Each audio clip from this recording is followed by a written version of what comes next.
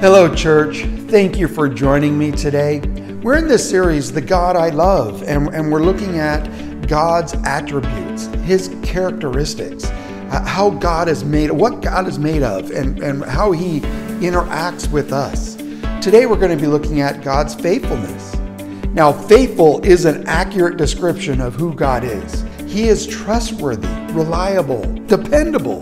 If we would really sit down and think about it, we would marvel at God's faithfulness to us. It's not something we deserve.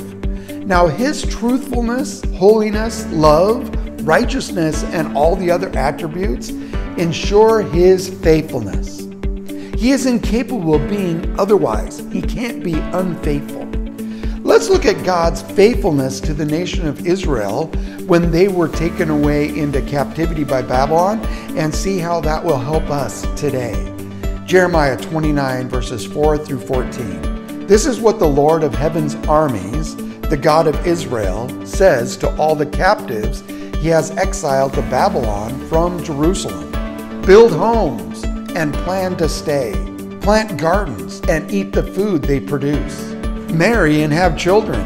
Then find spouses for them so that you may have many grandchildren. Multiply, do not dwindle away, and work for the peace and prosperity of the city where I sent you into exile. Pray to the Lord for it, for its welfare will determine your welfare. This is what the Lord of heaven's armies, the God of Israel, says. Do not let your prophets and fortune tellers who are with you in the land of Babylon trick you. Do not listen to their dreams, because they are telling you lies in my name. I have not sent them, says the Lord. This is what the Lord says. You will be in Babylon for 70 years, but then I will come and do for you all the good things I have promised. I will bring you home again. For I know the plans I have for you, says the Lord. They are plans for good and not for disaster, to give you a future and a hope. In those days when you pray, I will listen. If you look for me wholeheartedly, you will find me. I will be found by you, says the Lord. I will end your captivity and restore your fortunes. I will gather you out of the nations where I sent you and will bring you home again to your own land. Now, Jeremiah was writing to the Jews that were taken captive and really off into exile by Babylon. God warned them this would happen if they continued following foreign gods and worshiping idols. Now, the people that got there, some might have felt that there was no hope left. Others listened to the false prophets like Hananiah, who prophesied that this would be over in 2 years. Don't worry, 2 years, we'll be gone. Although they were unfaithful, God stayed faithful to His word and promises. We could apply this to our lives today. Many go through difficulties that challenge their faith.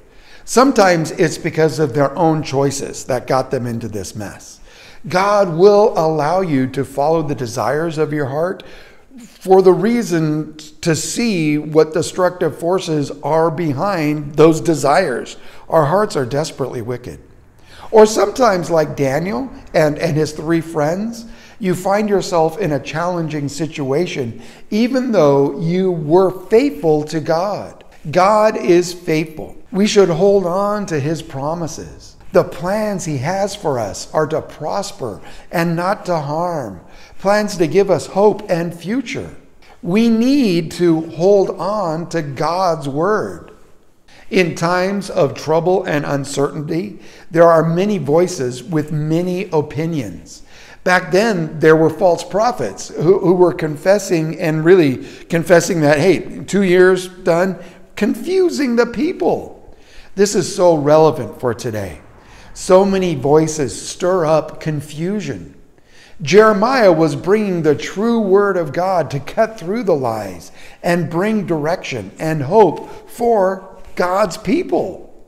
Now, they had to hold on to this word, and we need to hold on to the word. Philippians chapter 1, verse 6. For I am confident of this very thing, that he who began a good work in you will perfect it until the day of Christ Jesus. We need to regularly be reminded of who God is and what truth he is speaking over our lives, especially when we go through times of trouble and uncertainty. Who can say amen to that about the next couple of months, about being uncertain? He is the God of heaven and earth. When he speaks, it will be done. He watches over his promises. Jeremiah chapter 1, verse 12. Then the Lord said to me, "You have seen well, for I am watching over my word to perform it." Even though many times the nation of Israel were unfaithful, God remains faithful, and he is watching over them. And he's watching over them so that he could fulfill his purpose and his plan for them. Now, the same is true for us. Even when we miss the mark, as we mess up, right, go the opposite direction, God is saying, "I am your God." Even when we're afraid, God is saying, "I am your God. I will not leave you. I will not forsake you. You are mine." Isaiah 49, verses 15 and 16. Can a woman forget her nursing child and have no compassion on the son of her womb? Even these may forget, but I will not forget you. Behold, I have inscribed you on the palms of my hands. When trouble comes, we need to keep on living with hope. God knew it was best for the nation of Israel to be in exile for those 70 years. Because if they were to go back to their old comfortable lives, they would once again fall into their old destructive habits, worshiping false gods. God had a different, better future plan for them. Now, maybe you find yourself in a situation where you didn't think you would ever be, or I don't even want to be in this situation. God is calling us to live and be fruitful where we are. Pray for where you're planted. You are there as a light in darkness. God could use you as an agent of change where you are. God has many promises, and he is faithful. We need to anchor our souls in the truth of those promises so that we could stand in the middle of the storm. One way of anchoring ourselves and standing in the storm is to rest in God's perfect timing. God didn't exile his people to discourage them. In fact, he was using this to refocus them and make them stronger for the future. God was restoring a hunger for him, his purposes, who they were as a nation, and their covenant with God. It's important for us to recognize that whatever season you are in, God has set a time for it to start and also to end. Psalm 30, verse 5. Weeping may endure for a night, but joy comes in the morning. This gives us hope to hold on to. God will fulfill his word. God will fulfill his promises. This not only gave hope to the nation of Israel, but in their history, it became proof that God was who he said he was, because it came to pass exactly as he said it would. 70 years, you go back. We need to hold on to the faithful God because God will restore.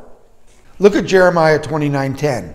This is what the Lord says. You will be in Babylon for 70 years. But then I will come and do for you all the good things I have promised, and I will bring you home again.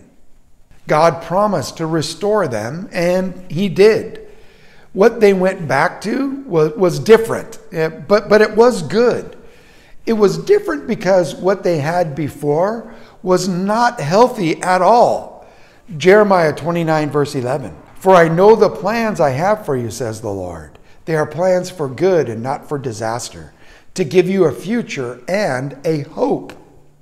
Now that was God's heart for the nation of Israel. It's also God's heart for us. He wants a beautiful future for us and to have us grounded in hope. This promise of hope speaks of Jesus. Our future and hope comes through Him. In Jesus and only in Jesus do we find life and life in abundance. In Jesus we have a secure future and an eternal hope. We have the privilege now to look back at these events in history, to look at the nation of Israel, to see how God dealt with them. We see that God did perform exactly what He had promised. After 70 years, they did return to Jerusalem. They did rebuild, but even more, they were restored in a relationship with God. And that happened in the time of Nehemiah. They once again found the scroll of God's Word. They once again repented and returned to the faithful God. Seek God with all our heart. Your relationship deepens as you journey with a faithful God. Jeremiah 29 verses 12 and 13. Then you will call upon me and come and pray to me, and I will listen to you. You will seek me and find me when you search for me with all your heart. This was a word of hope, urging Israel to surrender to God's timing and God's purpose, trusting in His faithfulness. Surrendering is key to a relationship with God, knowing that He is faithful and wants the best for us. We could rest in His timing, not stop living, but continue living, focused on His guidance, His purpose for me, with our lives built on His faithfulness.